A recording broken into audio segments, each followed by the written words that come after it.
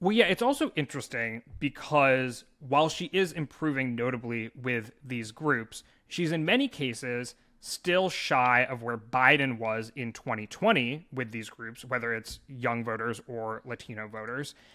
And also, when you look at some of the states where she's turned around Democrats a lot, like it looked like the Sun Belt was out of reach for Biden by the time he dropped out of the race. It looks like the Sun Belt is back in play for Democrats. But 4 years ago, Biden had a 4-point lead in Arizona. He had a 6-point lead in Nevada. And so I think sort of in the polls, yes. Important caveat there.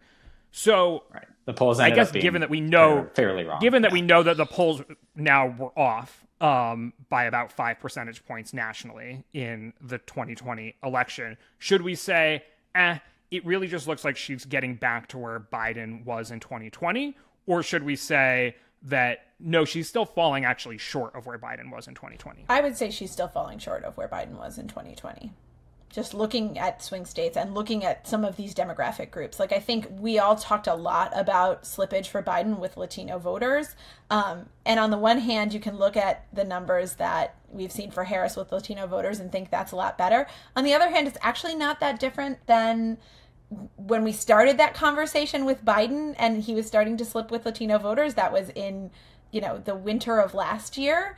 And her numbers are fairly similar to where it was when we started that conversation and say, wow, Biden might be slipping with Latino voters. So she's stopped the bleeding, but I think she still has a lot of room to climb to really be able to be successful.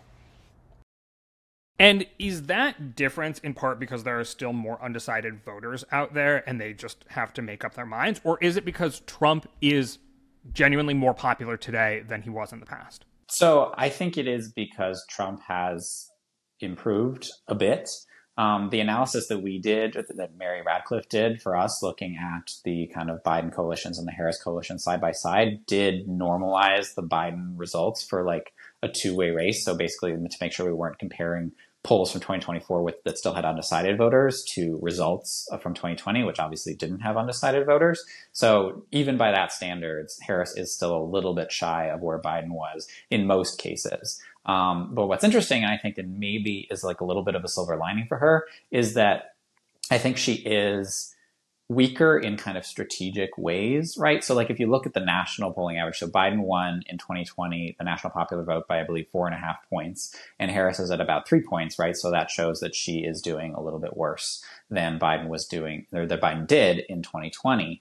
But in a lot of those state polls, those polling averages, she's actually doing about like if the polling averages right now translated exactly to the results, she would actually basically be right at what Biden did in most of these states. I think Nevada being a key exception. I think Biden won Nevada by like 3 points in 2020, but obviously that is just one state and it's relatively small. But I think a lot of the losses that Harris is still experiencing are maybe in states like California or New York, where she can afford to lose some of that support a little bit more.